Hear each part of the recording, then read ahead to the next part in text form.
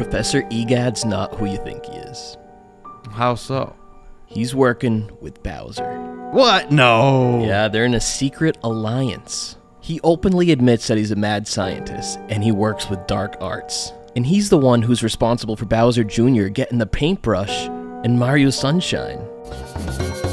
This is my magic brush. When I draw with it, all my wishes come true. A strange old man in a white coat gave it to me. A strange old man in a white coat. He gave it to him as a gift. And Professor Gadd spent his early life studying thwomps on Thwomp Volcano. He was mingling with all of Bowser's minions the whole time. Definitely working in the black market somewhere. He had to have made some connections.